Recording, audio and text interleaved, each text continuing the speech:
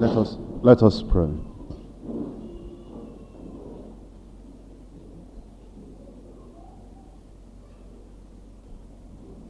Father, we do thank you for the workers' retreat we're having now, and we pray that these few hours we'll spend today and the few hours we'll spend tomorrow, you'll bless every one of us tremendously in Jesus' name. Amen. We pray that you'll prepare us for the work ahead, so that the work in this district will have a real progress in Jesus' name. Amen. We pray that all the things we learn and all the things we share together will be of benefit to everyone, and you'll make us channels of blessings for other people.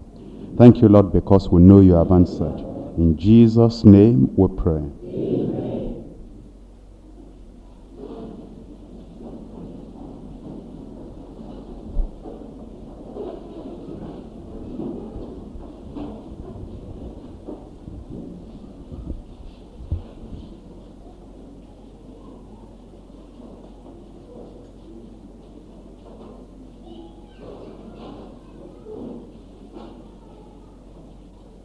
We appeal to those who are having children that those children should be kept very quiet.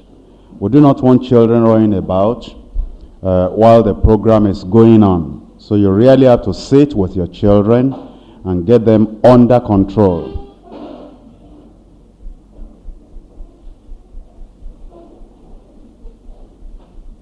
Let's rise up to sing together. Jesus only is our message. Jesus all our theme shall be. We'll lift up Jesus ever. Jesus only will we see. Jesus only, Jesus ever. Jesus all in all we sing. Savior, Sanctifier, Healer, Baptizer, and the coming King.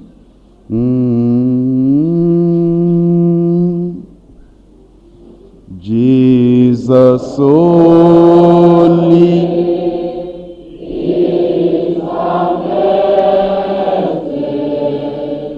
Jesus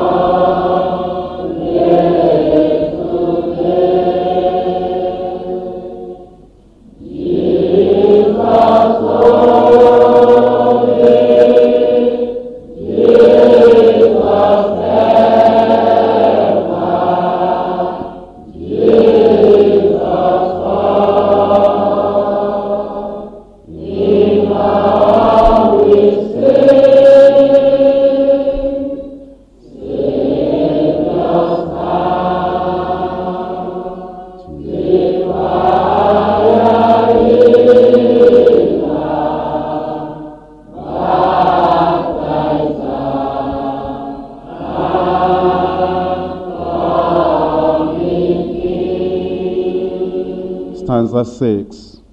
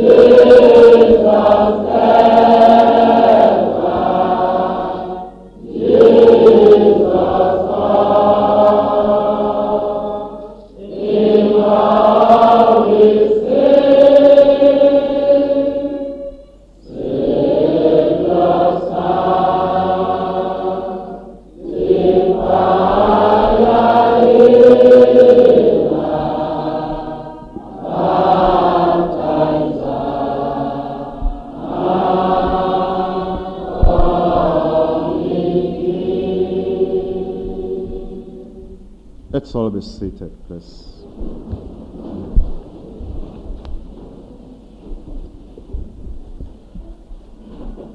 From 2 Timothy chapter 2.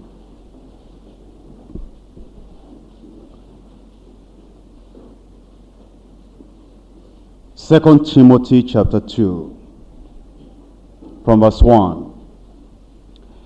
Thou therefore, my son, be strong in the grace that is in Christ Jesus. And the things that thou hast heard of me among many witnesses, the same commit thou to faithful men, who shall be able to teach others also. Here Paul the apostle was concerned with the church. The reason he wrote to Timothy is that Timothy will be able to know how to conduct himself in the church of the living God, and how he will be able to handle the work that God had committed into his hand. He said in 1 Timothy chapter 3 verse 15, But if I tarry long, that thou mayest know how thou oughtest to behave thyself in the house of God, which is the church of the living God, the pillar and the ground of the truth. Paul the apostle was concerned that young Timothy, as a minister, will know how to shepherd, how to feed, how to tend, how to nurture, how to care, how to direct, how to influence the church of the living God. And Paul the apostle knew that to do all these things, that Timothy will need to know how to behave himself in the house of God, the church of the living God, the pillar, the ground, the support, the foundation of the truth. And so he also wanted Timothy to get other people involved. That's why in the place I've read to you from 2 Timothy chapter 2 verse 2, the things that you have heard of me among many witnesses, the same commit thou to faithful men, who shall be able to teach others also. Paul the apostle knew that the ministry of teaching was very important in the church of the living God. And yet he knew that the time was coming that people will not be able to endure the real teaching of the word of God. So he said in 2 Timothy chapter 4, verse 3, For the time will come when they will not endure sound doctrine, but after their own lusts shall they heap to themselves teachers, having itching ears. He wanted Timothy, therefore, to take care of the ministry of teaching. One, Timothy himself needed to know how he will behave himself in the house of God, in the church of the living God. He also needed to know how he will find faithful men who will be appointed as teachers, leaders, guides for the children of God. And in this chapter, Paul the Apostle spoke about those people, Timothy himself, and the faithful men that will support him, assist him in the work of the Lord. And he spoke about those people as soldiers of the cross, soldiers of Christ. Verse 3, thou therefore endure hardness as a good soldier of Jesus Christ. And as Paul the Apostle used that language, obviously, Timothy must have begun to think the lifestyle of the soldier. And then Paul the Apostle moved on to say that the people that will serve the Lord in that capacity, Timothy and the people following after him, they'll be like well-trained athletes. Verse 5, if a man also strive for masteries, yet is he not crowned, except he strive lawfully. That is, we must know the rules of the game, the rules of the ministry, and the principles that we need to know, just like athletes will learn the principles that they need for the work. And then Paul moved on and said, the person that will work like that must be like the farmer that tills the ground, that cultivates the ground, that sows the seed, that keeps on protecting the seed and taking care of the weed, and then watches on and is patient until the time of the harvest. And it says in verse 6, the husbandman that laboreth must be first partaker of the fruits.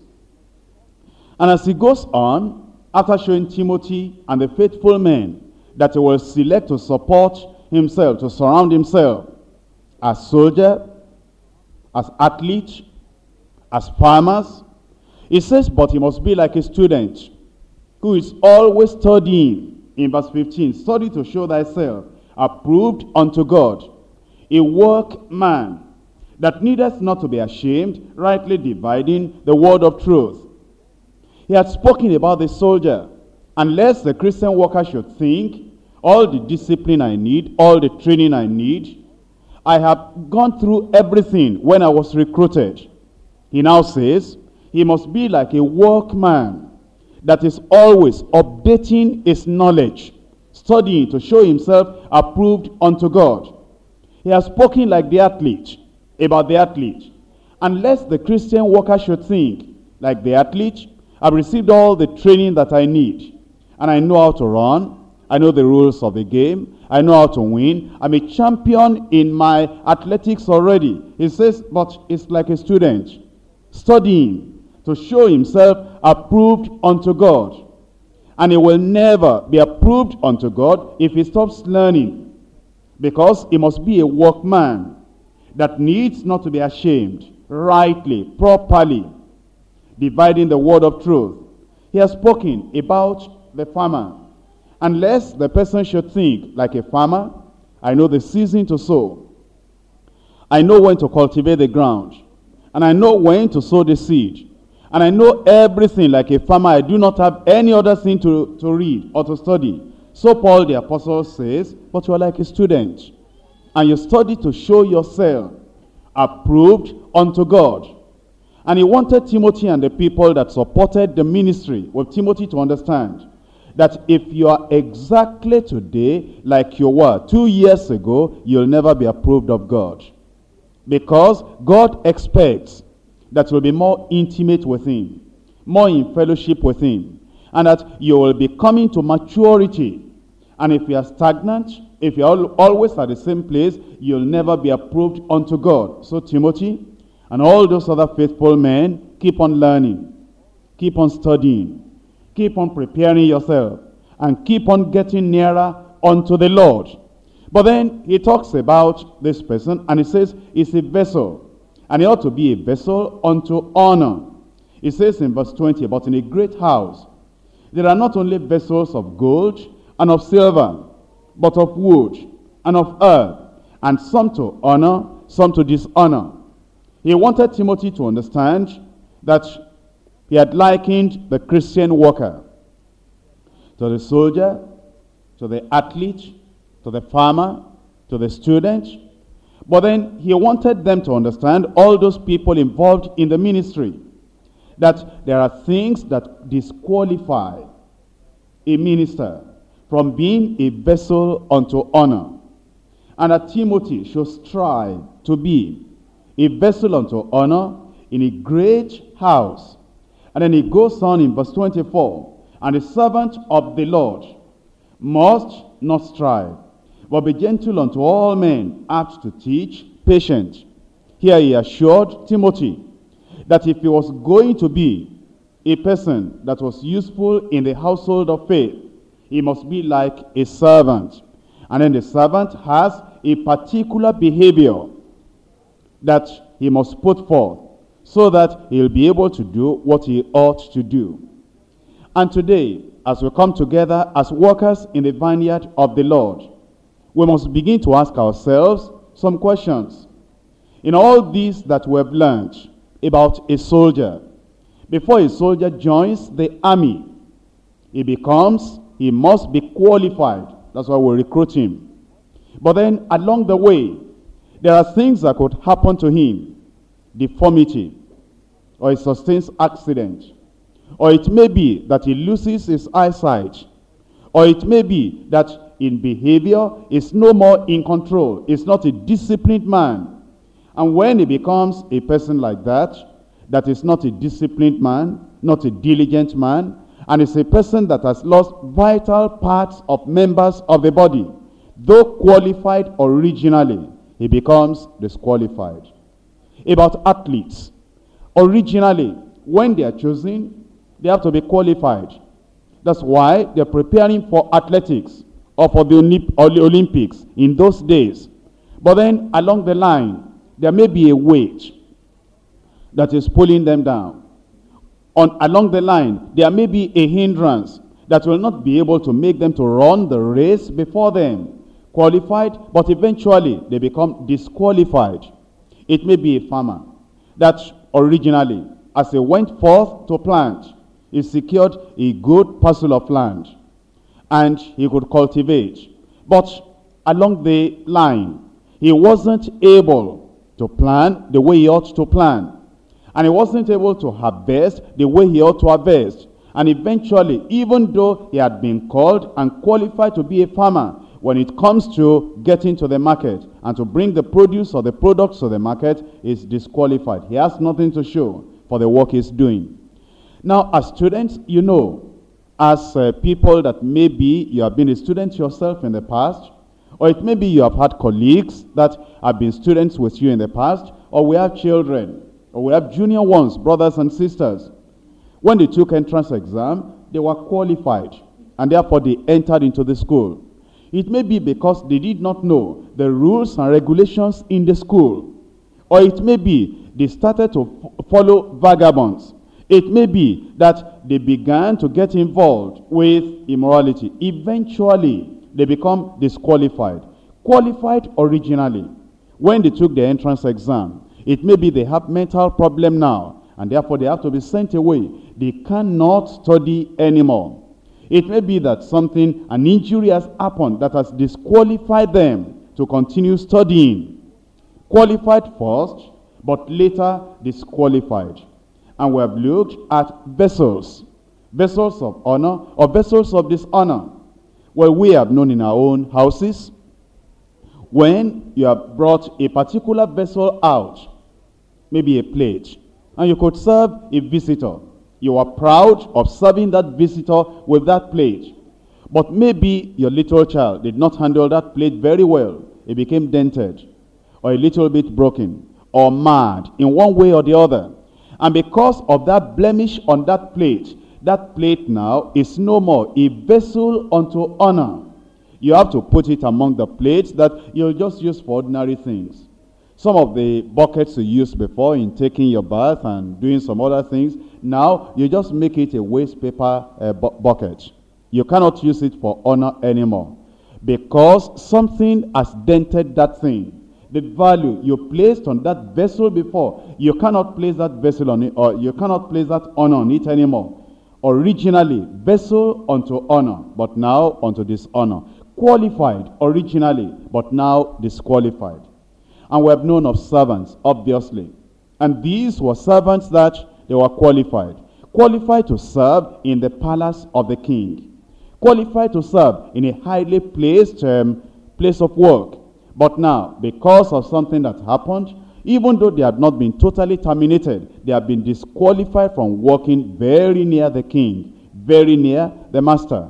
And so, in all these symbols, all these types, all these illustrations that have been given concerning the servants of God, the workers in the vineyard, we need to understand that you may be qualified originally, but along the line, some things may happen that will disqualify you. And if you have been disqualified, you'll know it between yourself and the Lord, that some things have come into your life to disqualify you from the work of the Lord. The joy of it, or the beauty of it, is that we can come back and say, Lord, when I started, I know the way I started, and I know that I was qualified. And I had a testimony within me that qualified me, and I knew that I could do it. But somewhere along the line, some things have come in to disqualify me. And yet, I still want to get back to that place where you'll be able to put your stamp of approval upon my life and be able to say, you are sending me forth to do your work. Let's look at some examples in the Bible of people that were qualified but later disqualified. And we'll first of all concentrate on what qualified them, so that we'll be able to see in our lives what qualifies us. 1, we'll think about Samson. 2, we'll talk about Saul. 3, we'll examine Solomon. Samson, Saul, Solomon. Let's start with Saul and see what qualified him. What were the things that God saw in his life, or God put in his life, that qualified that man to be a judge in Israel, a counselor in Israel, a warrior in Israel, a leader in Israel, and the people that will deliver, a deliverer, the person that will deliver the people of God from bondage. Let's look at Judges chapter 13 from verse 24. And the woman bare a son, and called his name Samson. And the child grew, and the Lord blessed him. And the Spirit of the Lord began to move him at times in the camp of Dan, between Zorah and Eshtaol. Here we have read about Samson, and the only thing that qualified him, the only thing that set him apart, the only thing that made him qualified to work as a judge, as a deliverer, as a leader in Israel, was the Spirit of the Lord upon him. We need to understand that the only thing that makes a difference between us and other people is the Spirit of the Lord upon us. And as you think about being qualified to work for the Lord, you need to begin to understand, and you need to begin to examine in your own life how full, how saturated, how influenced, how controlled are you of the Spirit of God, the Spirit of the Lord. Jesus said, without me, you can do nothing. And we need to understand, without the Spirit of God, we are nothing. He that is born of the flesh is flesh. He that is born of the Spirit is spirit. Marvel not that I say unto you, ye must be born again. The wind bloweth where it listeth. Ye hear the sound thereof, but you cannot tell where it's coming from or where it's going. So is everyone that is born of the Spirit of God. So, before anybody can be useful in the hand of the Lord, or be qualified to do the work of the Lord, he must be born of the Spirit. So is everyone born of the Spirit of God. We have a lot of people in the church world, that's in the nominal church world, that all they depend upon is a diploma, a certificate, religious knowledge. But all those religious knowledge and activities that they have, without being born of the Spirit, will never qualify them to work for the Lord.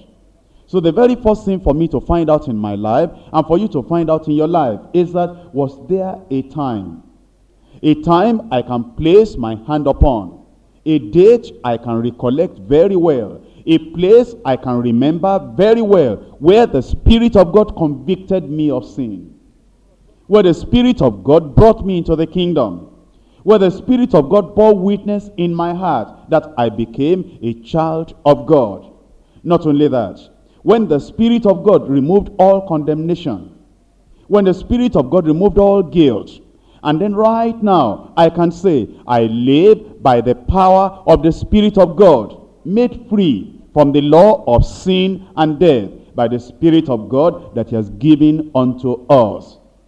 We cannot live the life of Christ here on earth.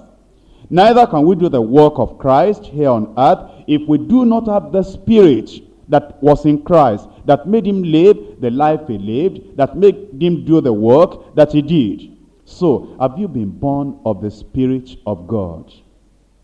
And as He moved upon you like the wind, directing you, blowing you in the direction that He wants you to be. So the very first thing we note from the life or from the example of Samson, that the thing that made a difference between him and all the Israelites is that he had been filled or born of the Spirit of God. But then we know that everything that he did by the Spirit of God. Verse 25, and the Spirit of the Lord began to move him. Began to move him. If we're going to be workers qualified to serve the Lord, we must speak by the Spirit. Not by the human spirit, not by our emotions, not by our feelings. You know what disqualifies people? It is that whenever they need to answer a question, whenever they need to relate with people, whenever they need to witness to people, they depend only on their natural knowledge, natural understanding. They are never moved by the Spirit of God. They never answer questions by the Spirit of God. They are never influenced by the Spirit of God. Everything they do is completely natural. Completely natural. And if we're going to be qualified for the work of the Lord, you'll begin to discover the moving of the Spirit of God in your life. A temptation will come after you have been born of the Spirit. And that temptation you will never be able to overcome except as the Spirit will move you. As the Spirit will direct you. As the Spirit of God will control you. And eventually it is that same Spirit of God that will be telling you there's still something within your heart that will not allow you to live in the fullness of the life of Christ. Because nobody can show you the presence of the Adamic nature within you except the Spirit of the living God. We can talk about it. You'll never sense it. We can preach about it. You will never feel the burden of that Adamic nature. But after you have been born again of the Spirit of God, the Spirit of God will so impress upon your heart the weight, the load of the Adamic nature, and the inconsistency that Adamic nature will bring in your life. And every time you will be saying, oh wretched man that I am. Oh wretched man that I am. Every time you will be saying, woe is unto me, because I dwell in the midst of people of unclean lips. It is the Spirit of God that brings the conviction upon you that Adamic nature will not make your walk with Christ consistent. It is that same Spirit of God that will make food not have any taste to you. You will say, this sin within me, this corrupt nature within me, this Adamic nature within me, something must be done about it. It is the Spirit of God that will not make you to be at rest, that will go on your knees, because every time you try to reply a person, you see that you are impatient. You see that although you cannot say you are really fighting, there is an ugly thing coming out in your heart. And it appears that it makes you impatient, it makes you irritated, it makes you almost getting angry, it makes you boisterous, it makes you a little bit proud within you, and the Spirit of God will lay the finger on that and say, that's the thing I'm telling you. That Adamic nature, it will make you inconsistent as long as that thing is there. And that Spirit of God will so blow upon you, will so move you. It will blow you on your knees and you begin to cry like Jacob. Oh Lord, you must make a change. I will not let you go except you bless me. And the Lord will be asking, what's your name? Who are you? Well, you'll say, I'm a new creature. The Spirit of God will say, yes, you are new outwardly, but you are not new internally. Smoking has gone, so you are new outwardly. Drinking has gone, so you are new outwardly. Real fighting and quarreling has gone, so you are new outwardly. Stealing and smuggling have gone, so you are new outwardly. But you are still like you were before internally. You still get irritated. You still get impatient. And you still get a little bit proud within you. And you are still not like Christ within. Your motive is still having a question mark. Whenever you do something, you have a questionable motive in your heart. What are you going to do about that? What's your name? Oh, you say, well, I know that now I'm new outwardly, but this in the old man within me. Yes, that's the point. Go then to Peniel. Go to the place where you will wrestle it out, where you will consecrate, where you dig deep before the Lord until the angel of the Lord, the hand of the Lord, will remove that thing out of your nature. And then the thing is uprooted. You know that you are totally free. Now people can offend you, no irritation. Now there is no impatience. Everything has happened, and it is by the Spirit of God. But then you discover that as even though now you are saved, even though now you are sanctified, and the Spirit of God is bearing witness within your heart, that thing has been dealt with. You want to witness. And as you are witnessing, you talk and talk. You quote Romans chapter 3 verse 23. All have sinned and come short of the glory of God. Then you quote again, by the works of righteousness, we cannot save ourselves. You quote again, God so loved the world, he gave his only begotten Son, that whosoever believeth on him should not perish but have everlasting life. You quote again, he that is athirst, let him come. He that heareth, let him come. He that is athirst, let him take of the water of life freely. And after you have spoken everything, the person you are talking to just said, that's all right, I heard that before. No conviction. You are unhappy. You say, Lord, what's happening? Because I quoted the scripture to that man, and I've read of people that when they quote the word of God to people, these people, conviction will seize them. But I preach in the bus, I preach in the house fellowship, I preach everywhere. They're just looking at me like this. I tell them to pray, they don't know how to pray. Lord, what is happening to me? Why are these not people pricked in their conscience? Why are they not saying, men and brethren, what shall we do to be saved? Why are they not saying, sister, this is what I've been looking for. Tell me, how can I be born again? And the Spirit of God will remind you again and say, you've been born again, you've been sanctified, you have not received power. Ye shall receive power. After that, the Holy Ghost has come upon you, and ye shall be witnesses unto me. We try to witness without the power of the Holy Ghost. Therefore, we talk and talk, there is no conviction. And all that we say, when we finish saying it there, the people forget it. But when you are full of the Holy Ghost, when you preach, the people will never forget. When they go back to their houses, they cannot eat, they will be praying.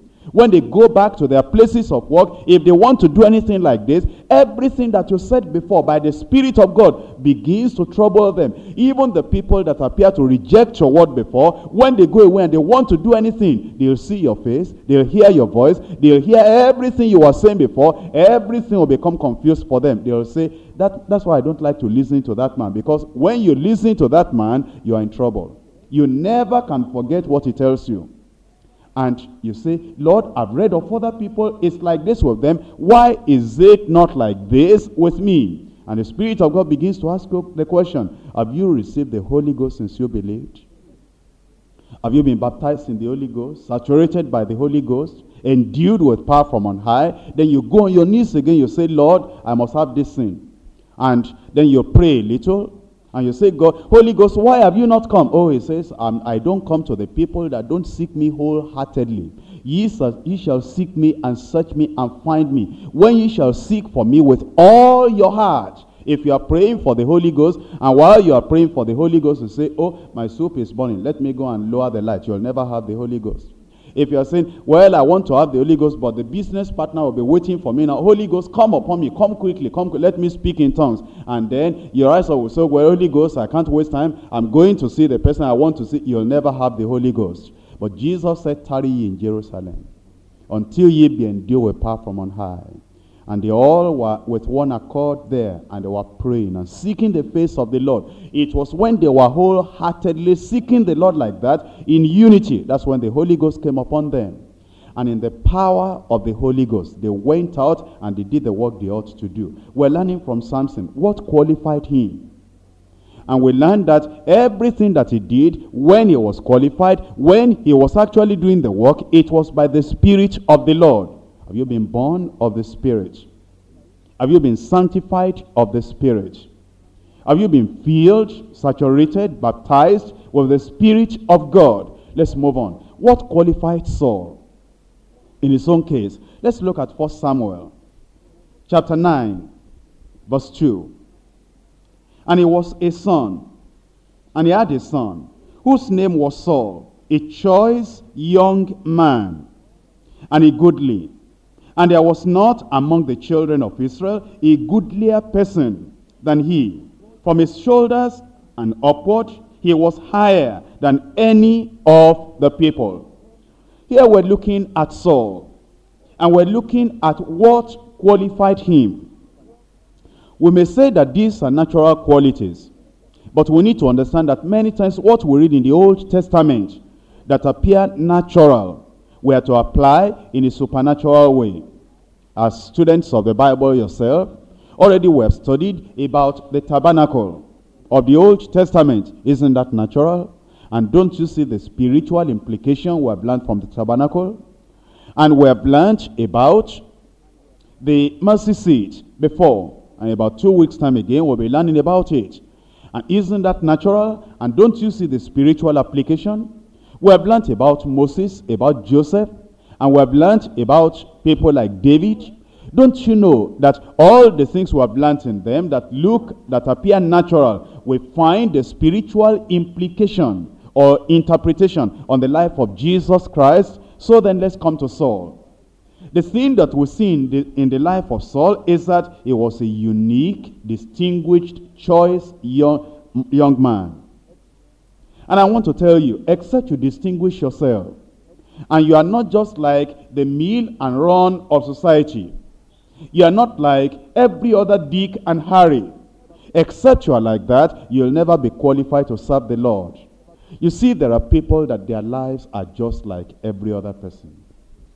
They are like every other Christian. They are not unique. They are not distinguished. And they will never be able to serve the Lord in a special capacity. Other Christians talk too much. They talk too much. Other Christians are always jesting and always joking. You jest and joke. And there is no difference. You cannot say, look at him, he's behaving like a pastor. Look at him, he's behaving like a shepherd. Look at him, he's like a warrior in the army of the Lord. Look at him, he's always quiet as if he has deep pressure or deep treasure within him that he doesn't talk too much. The only time he talks is when he wants to talk in wisdom. But if you are like just every other person, your family life between you and your husband is just like every other family in the church. Your way of doing business is like every other person does business. The type of business discussions you have is ordinary. It's just like every other person. You are not distinguished as a man of prayer. You are not distinguished as a man of high spiritual principle. You are not distinguished as a man or as a family man who wants to make his family a perfect pattern for other people to follow. You are not a choice young man, a unique young woman, and a distinguished man or woman. You'll never be qualified. But to see what qualified him, he was different. And he said, from his shoulders upward, he was different. He was higher than any of the people. And you need to begin to look at yourself. You say you are a coordinator. You say you are a zonal leader. You say you are an area leader. Are you distinguished? If you laugh the way the people laugh, you are talkative the way the people are talkatives, you fight, you quarrel with your wife the way the ordinary people quarrel. I'm not talking of real fighting. Christians don't fight. Children of God don't fight.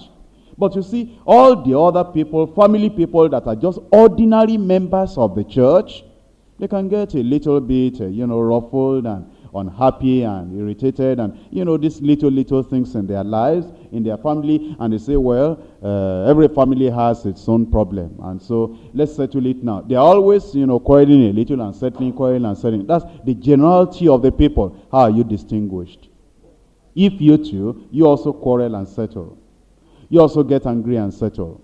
All the other people, what we know about them is that they say, well, pray for me, Pastor. I have lust in my heart. When I see women, I do not know what happens to me. Well, if you are a worker, are you distinguished? Are you different from the other people? Or is it also, Pastor, pray for me, I'm just like all the other people too. When I see women, I get disturbed. Are you distinguished? Are you different?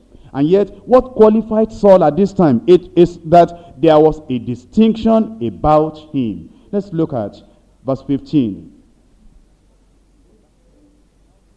of that same chapter. Now the Lord had told Samuel in his ear a day before Saul came, saying, tomorrow, about this time, I will send thee a man out of the land of Benjamin. Thou shalt anoint him to be captain over my people Israel, that he may save my people out of the hand of the Philistines. For I have looked upon my people, because their cry is come unto me. And when Samuel saw Saul, the Lord said unto him, behold, the man whom I spake to thee of, this same shall reign over my people. Let me ask you a question. Have you ever been, just ordinarily sitting somewhere, all of a sudden, somebody is passing, you didn't even look up, but the atmosphere, the presence of God, the power of God, the quietness, the serenity, that you say, what's happening? Then you look up, and the Spirit of God said, look at my child. I said, no wonder. Before I even saw him, I knew that somebody special must be passing around here. The presence of God I felt, the power of God I felt, the impression of the Spirit of God I felt. And then the Spirit of God, when you looked up, said, look at my child. Do people know you like that? Or when you pass, everybody is just doing what they are doing. No distinction. Nothing that distinguishes you except your voice, your authority, and the way you are able to bully on people. That one is not of the Spirit. We're talking of the Spirit. That while Saul was coming, the Spirit of God said, Samuel, look at him. That's the one I spoke to you about. Not somebody that we call an interview. This is not interview. This is the power and the presence of the Spirit of God attesting, approving a man to be the choice of God. And these are the things that qualify us. That people can look at your life and it commands spiritual respect. Because you are not just a jester. You are not somebody that is going around that everybody knows that, well, he's just his brother so-and-so. His brother is like, he's a clown. His sister so-and-so, well, what do you think of sister so-and-so? It's just that, well, if they don't make her a worker, who will be a worker? If they just disqualify everybody like her, nobody will do the work. That's why they just put her there. No mark, no distinction, no power, no presence of God, and no quietness about you, that people will know that person has the hand of God upon her life. That person has the hand of God upon his life. These were the things that qualified these people. Let's look at chapter 10, verse 9. And it was so, that when he had turned his back to go from Samuel, God gave him another heart. And all those signs came to pass that day. And I tell you, you'll never lead the people of God with a natural heart, except you've got a change of heart, a change of nature. You cannot be a leader of the people of God. God gave him another heart. In verses 21 to 23, when he had caused the tribe of Benjamin to come near by their families, the family of Matra was taken, and Saul the son of Kish was taken. And when they sought him, he could not be found. Therefore they inquired of the Lord further, if the man should yet come thither. And the Lord answered, behold, he has hid himself among the store. That's humility. The man had that distinction in his life, that uniqueness in his life, He has that approval of God upon his life. And he has that choice of being pointed out by the Spirit of the Lord in his life. And when they eventually chose him, oh, he was so humble that he felt, who am I? I cannot do that thing. You know what disqualifies people? Pride. And does humility mark you out? Can people tell, that brother, oh, he's so humble. He never wants to project himself. He never wants to push forward himself. He never wants to assert his own authority. He never wants to draw attention to what he has, who he is, or whatever. So humble, a humble child of God. And the thing that makes people appreciate your life is not how you are able to talk about yourself, and it's not how you project yourself. The thing that actually makes people to think about you is that you are so humble, you don't want to be seen. You don't want to be known. And then in verse 26, and Saul also went home to Gibeah, and there went with him a band of men, whose hearts God had touched. But the children of Belial said, how shall this man save us? And they despised him, and brought him no presents, but he held his peace. The people that disagreed with him, at this time he had no mind to oppress anybody. He had no mind to ill-treat anybody. He was a peace-loving man. You know what qualifies us?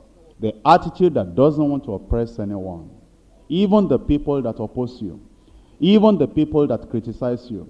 Even the people that don't accept you, they say, no, we don't want that man as coordinator. What did they see in him to choose him?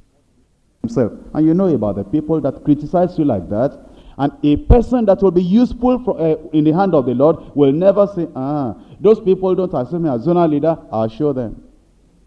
At least I've been in the position already, and I will show them. They will never raise their head. They will never serve the Lord. They will never be useful in this zone, not even in the church. I'll cut them down. I will hide them. I will, put a lead on them. I'm going to make sure that I keep them at the background every time. You'll be disqualified yourself. But you know what qualified Saul at this time? He held his peace. Never will he retaliate. Never will he revenge. Never will he oppress anyone. And now we come to Solomon. We've looked at Samson, the things that qualified him. We've looked at Saul, the things that qualified him. Now Solomon. In 1 Kings chapter 3. 1 Kings chapter 3, verse 3. And Solomon loved the Lord, walking in the statutes of David, his father. Only he sacrificed and burnt incense in the high places. He loved the Lord.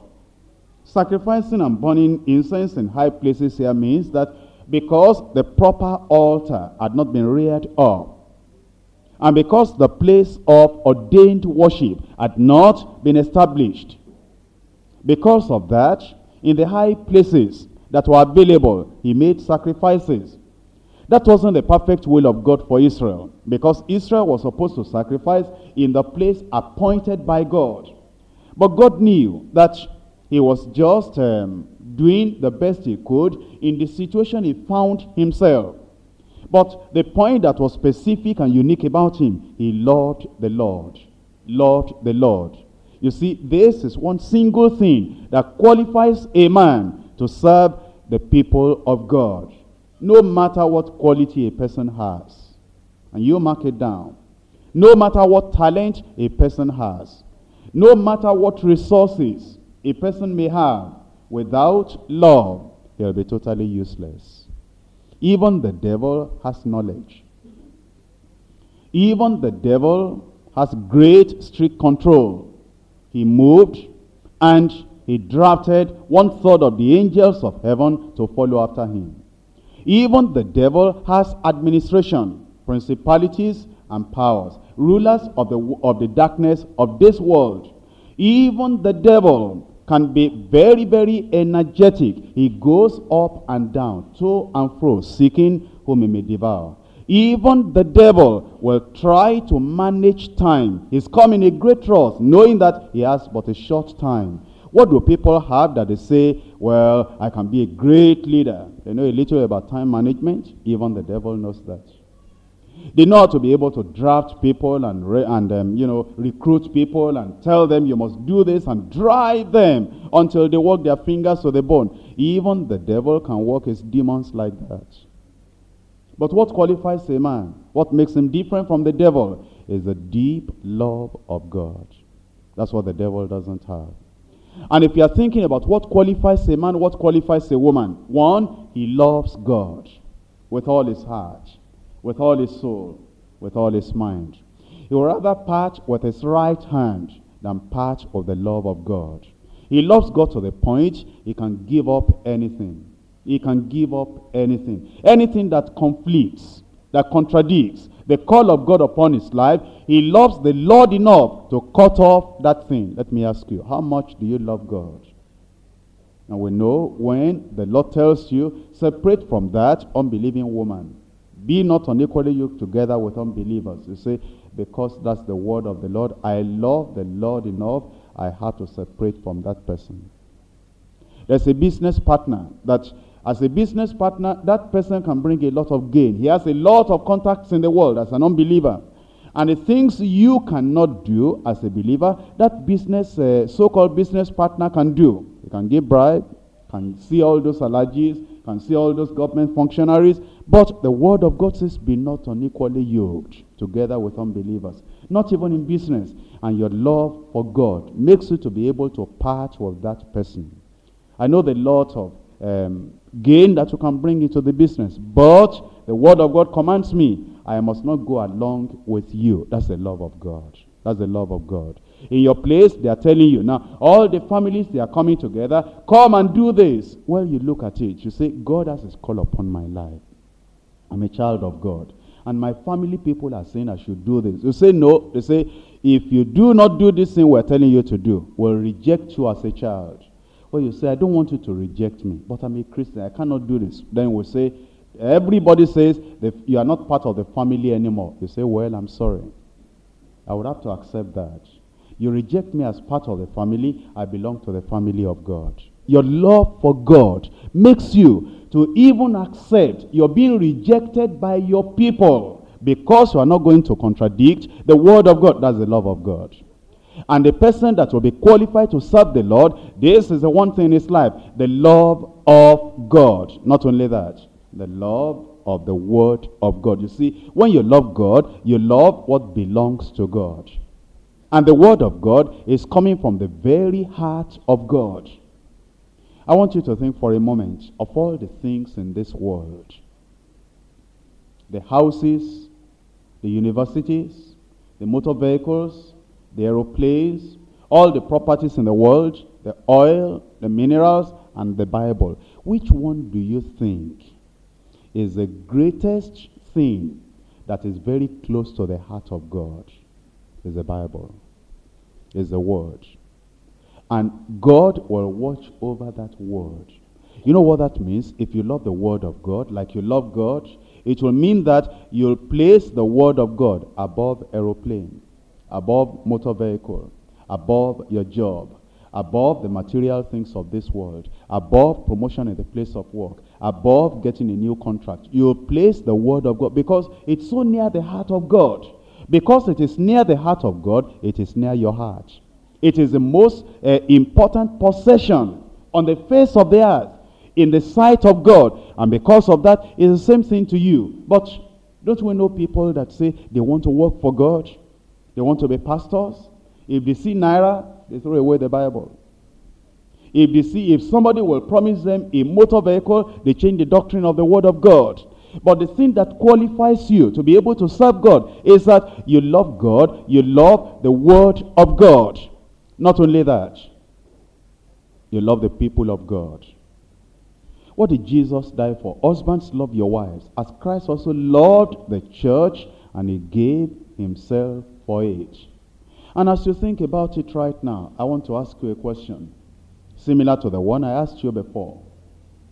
That Jesus Christ now, as he thinks about all the people in the world, here we have in Lagos here, we have the president, and we have the place where he lives, and we have a humble place where 2 or 3 are gathered in Christ's name. If Jesus were to come today, where will he go? Will he go to Jordan Barracks? Because the people there, they are highly placed. They have government power. They have authority. They have everything. Or will he rather go to some humble congregation where the people love him? They may not have vehicle. They may not have certificate. Where will Jesus go? Will he go where the ammunitions are? Where the money is? Where the people are? Where the seat of government is? Or will he rather look for the people? They may be villagers. They may be people that do not know anything. But they're the people of God. They are born again. You know where Jesus will go? He will bypass all those palaces. He'll bypass all those barracks. He'll bypass all those government seats. He'll bypass all those secretariats. And he'll get to the place where people are calling on his name. How about you? Where would you rather go? Where you have the children of God in a house fellowship somewhere. They are humble. They don't have any vehicle. They don't have any money. They don't have any name. Nobody knows them except God. And there's another place where there is dancing, where there is drinking, where there are people that are highly placed, where there are vehicles, where they spray money like anything. Where would you rather go? That's the test of being qualified. Where Jesus will go. What's close to the heart of Jesus? The love of God, the love of the Word of God, the love of the people of God. How many people have separated from the people of God? And they say, my people, they don't like me to be in the church. And because I cannot offend my people, there we are. He cannot offend his people. The people of God are not his people. The family of God, they are not his people. He doesn't love the family of God, the people of God, more than the people of the world. Because after all, it's my uncle that trained me. So you love your uncle that trained you, an unbeliever, more than the children of God. After all, if I die eventually, those are my people. It's to my people, they will carry me and bury me. And because of that now, the children of God. After all, when I was looking for accommodation and I needed the money, all the children of God, I begged. Nobody gave me anything. It's my uncle that I rejected when I became a believer. I went to him and he said, you come back now. Your church people, they cannot help you now. You now know that uncle is there. In any case, get and go. And you say, you see, church people now, they couldn't help me. It's my unbelieving relative that helped me. I am going. Then he goes to his uncle. They are disqualified. And they say, I'm not backsliding. Only I was disappointed. You are disqualified. Because you know what qualifies us is the love of God, the love of the Word of God, and the love of the people of God. That's what we're learning here. And Solomon loved the Lord. And then, in verse 9, give therefore thy servant an understanding heart to judge thy people, that I may discern between good and bad. For who is able to judge this thy so great a people? He needed wisdom. And God gave him the wisdom. The wisdom to lead, the wisdom to rule, and the wisdom to guide. And if we're going to be qualified in leading the people of God, we must have wisdom. Let's summarize everything that we have learned from Samson, from Saul, from Solomon. The things that qualify us. One, a change of heart. We must come to the Lord. And the Spirit of God must so work in us that our hearts, our lives are changed. Two, we must be led of that Spirit of God to sanctification. And that sanctification will bring the love of God within our hearts. To love God with all our heart, all our soul, all our minds. And to love the Bible, the Word of God. You'll rather part with your hand. You'll rather part with a bosom friend than part with any doctrine of the Word of God. That doctrine is your joy. That doctrine is the thing that makes you to say, Lord, I will never leave you. That doctrine may be like a two-edged sword, very, very sharp. And every time I hear it, it cuts me, it hews me down, and it brings me to pieces. It convicts me, it challenges me. But Lord, I love your word. Your word have I loved more than hidden treasure. Then you love the people of God so much. Number three, the uniqueness of your life that distinguishes you. You are not a clown like every other person. You are not a jester like every other person. You are not a person easily irritated like, all the other people. You are not somebody easily discouraged like every other person. You are not a person that is leading your family like every other person. You have a distinction, a uniqueness in your own life. Number 4, humility. 5, the Spirit of God upon you. You are saturated, you are empowered, you are enveloped, you are baptized in the Holy Ghost. Number 6, wisdom to lead and to guide. But all these people I have talked to you about, Samson, Saul, Solomon, they were disqualified later. Why? For Samson, lust of the flesh. For Samson, the unequal yoke. Watch those two things in your life, that even though you have been qualified before, even though you have been called of God before, the lust of the flesh. How many people have said they were called of God before, but then they left their wives and they went after other women? Some of them have actually even gone into polygamy to marry those people. Others that have not married other women, they allowed the lust of the flesh to take authority over them, to take the preeminence over them. Some of them have gone into shameful private acts. And in their hearts, they know they are disqualified. Satan knows that they are disqualified. Satan doesn't reckon with such people. The people that are living in the lust of the flesh. They may preach. Satan doesn't reckon with them. God doesn't reckon with them. The angels of God don't reckon with them. The lust of the flesh will disqualify you as a disqualified Samson. The unequal yoke, get her for me for wife, for she pleases me well. That unequal yoke will disqualify you. Unequal yoke in business will disqualify you. How many people have been running and running? I want to serve the Lord, I want to run the race. And then when they are praying to get married, they get into trouble. There's a lady in their place of work. And that lady will come to them every time when they are working, will come and take their biro, and then will say, I don't like this, I don't like this. And will say, it's because I like you, it's because I love you. Won't you get married? And then all the people in the office, they are teasing him, and they are saying, you are lucky that Miss So-and-so is, running after you. You are even lucky. If I were you, I would just grab the opportunity. And originally you're saying, no, I'm a Christian. Eventually, you say, well, even this church that we say we belong to, we pray. We say this sister, they say it's not the will of God. We say this one, they say go and see marriage committee. And eventually we'll be asking the lady, will you follow me to church? Will you serve the God I'm serving? That one will say, if I don't serve the God you are serving, why did I say I love you? I will serve your God. You want me to be deeper life? I will be deeper life more than you. If you'll be deeper life more than me, let us go then.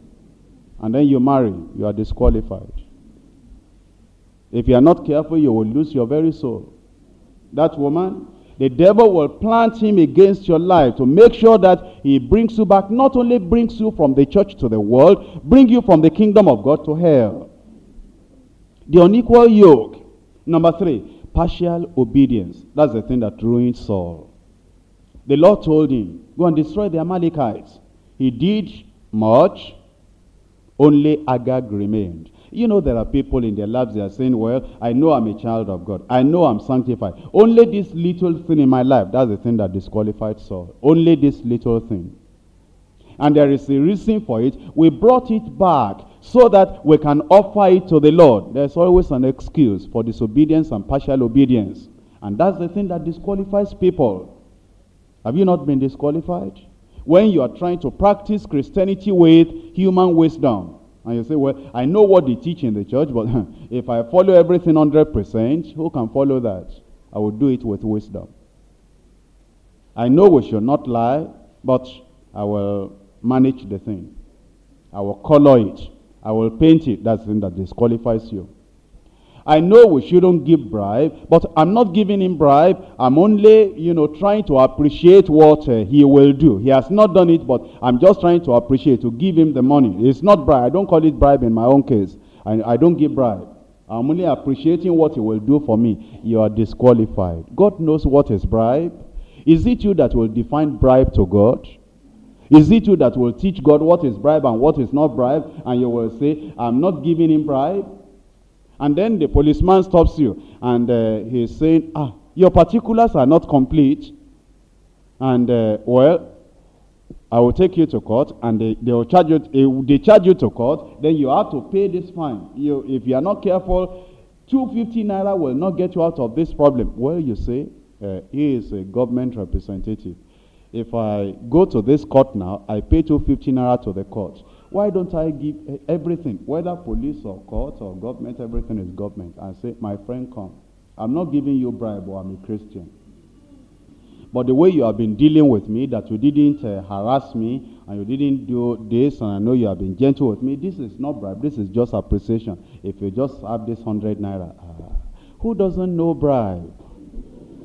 Is it you that will tell us that that is not bribe, and then after you give him the 100 naira, or just appreciation, that one is not bribe, and then policeman say, well, thank you very much, I didn't get bribe from you, I only got appreciation from you, now you can go. Who doesn't know you are disqualified? You have gone. And that is what hinders people. Those little things. I will try this one. I will manage this one. I will use cleverness here. I will use wisdom here. Those are the things that disqualify. Bitterness, anger, malice. He disqualified Saul. And he will throw javelin at David. Throw javelin at Jonathan, his son. And say, you son of a perverse woman. Have you not chosen Have you not chosen David to be your friend, so that he can take the throne away from you? As long as David, the son of Jesse, is alive, you'll never come to the throne. Go and bring him that I may kill him. And when you begin to have bitterness, you are all easily irritated. The children are doing something. You say, if I come to knock you like there, you will smell pepper. And the children, they have to be very, very afraid. And it's your wife, you came back from a place of work, and you are a worker. Food is not ready.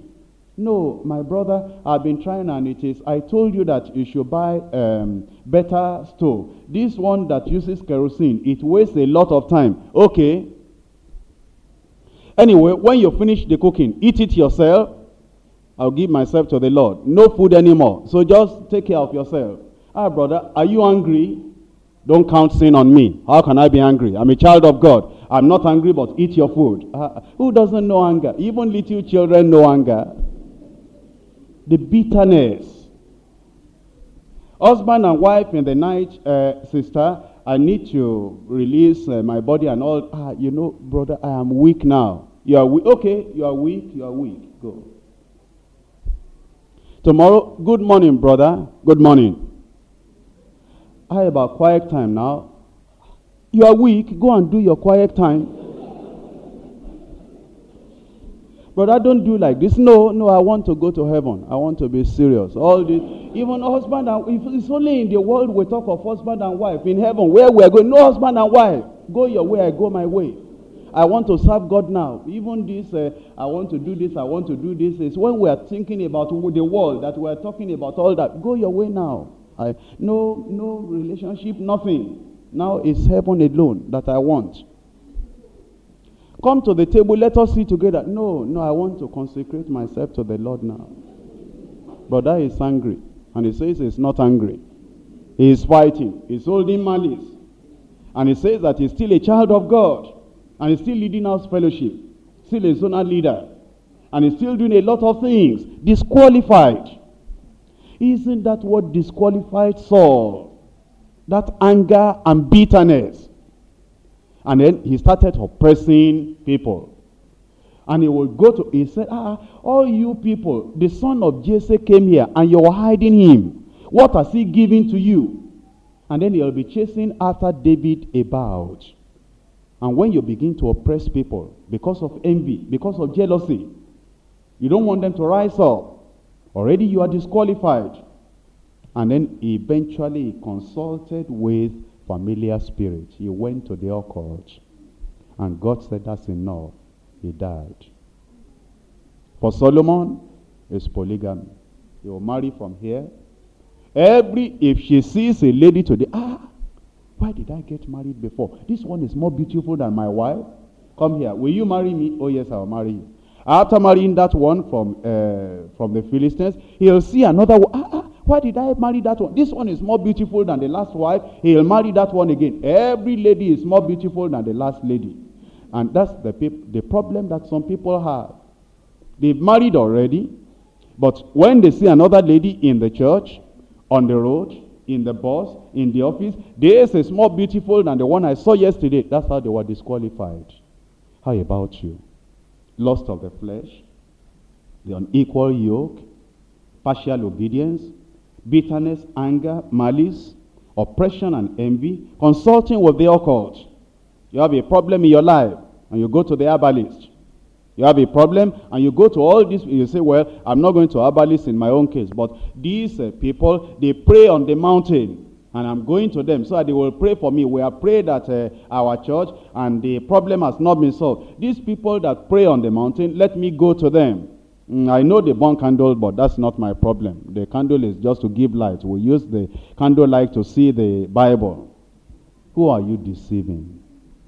God knows your heart. And it's like you are going back to occultism. Or for you, it is just women. And women. Or for the women, it is men. That says, my husband, why did I marry this, my husband? This man that I see today is more handsome than the one of yesterday. In any case, I don't think, after all, God is a merciful God. That doesn't mean that once somebody goes to do this and do that, that God will reject the person totally. Look at Saul. God rejected him totally. Look at Samson. He lost his eyes, and eventually he died. How do you want to die? You want to die like Saul? You want to die like Samson? Or you want to die like Solomon? That by the time Solomon died, even his son was not wise enough to keep the kingdom. And it was the servant Jeroboam that eventually took 10 tribes away, and only 2 tribes were left with Solomon, a wise man. Nobody as wise as himself in the whole of Israel, before him or even after him, yet he was a failure.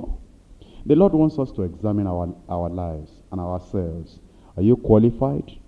And if you have been qualified, are you striving and trying and doing your best that you remain qualified? Or will you allow any of these things to disqualify you? Let's rise up and pray.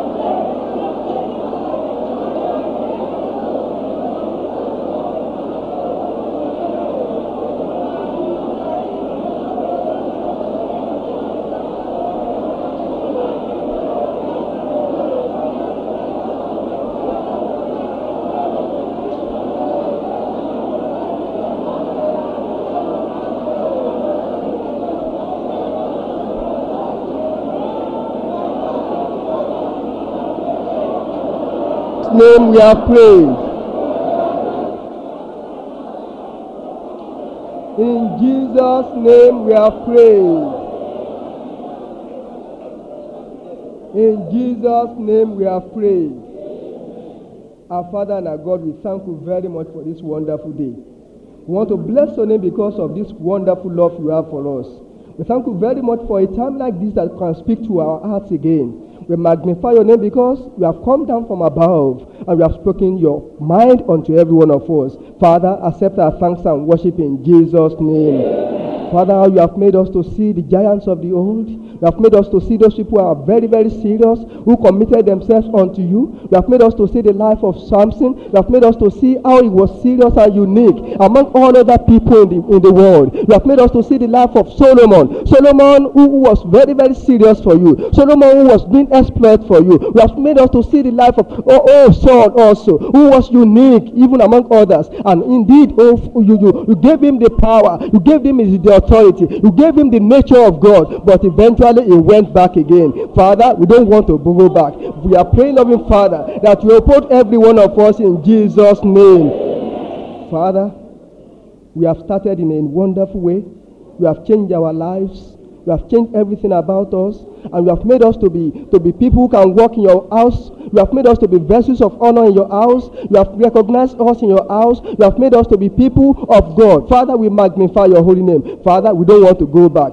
That first love that we had in the past, that will make us to run errands for you. That first love that we had in the past, that will make us to do evangelism. That first love that we had in the past, that will make us to pray and pray and pray. In the morning we will pray. In the afternoon we will pray. In the night we will pray. We will go up and down for you. Father, we are asking that first love. We pray that to return to every one of us in Jesus' name. Father, we want to be special people. In the church, we want to be special people. In our offices, we want to be special people. In the home, we want to be special people. Among the members of the family, we want to be special people. As husbands, we want to be special people. As wives, we want to be special people. Father, we are asking that to make us special in Jesus' name. All the bitterness in our lives, all the anger in our lives, all the pride in our lives, and we can't carry all this about and we say we are Christians. We are asking in the mighty name of Jesus Christ of Nazareth that to remove everything completely in Jesus' name. We lay everything on the altar of sacrifice. We want to consecrate our life unto you the more. Father, we are praying, loving Father, that the mind to love you more, the mind to do exploit for you more. Father, we are asking that to give unto us in Jesus' name. Our Father, we worship you. Today is another day. You have decided to bless us with your words. Father, we have heard from you. We want to be obedient unto you. We saw Saul was disobedient. He was disobedient, and that's why you removed the kingdom from his hand. We saw Solomon was disobedient, and he couldn't even make use of his children. Oh, Father, we are asking that the spirit of disobedience be removed from our lives in the name of Jesus. We want to obey you. If we obey you, we obey the church. If we obey you, we obey our leaders. Father, we are asking, Lord Jesus, that all the disobedience in our lives, Father, we are asking that to crucify to the cross of Calvary in the name of Jesus Christ. Lord, we are here to learn from you. Like Jesus went with Peter, James, and John to the Mount of Transfiguration. And indeed, they saw the mightiness of God. They saw the glory of God. Here we have come to the Mount of Transfiguration here. It is just lacking to the Mount of Transfiguration. And we want to see you transfigure yourself even in our presence. We are asking, loving Father, that we will not go back the same from this place in Jesus' name. Lay your hands upon us. Transform our lives. Renew our spirits. Put your nature in our hearts. Father, we are asking, Lord, as we continue this meeting, we pray, Lord Jesus, that every one of us, Lord Jesus, will not be the same again in Jesus' name. We commit our pastor unto you, Lord Jesus. We are asking for more of your understanding, more of your wisdom, more of your power, more of your anointing upon him. More and more we are asking, Lord, that to strengthen him in Jesus' name. Father, we magnify your name. Father, we bless your name. Father, we worship your name. We thank you because we believe you have answered our prayers. Glory and honor be to your holy name. In Jesus'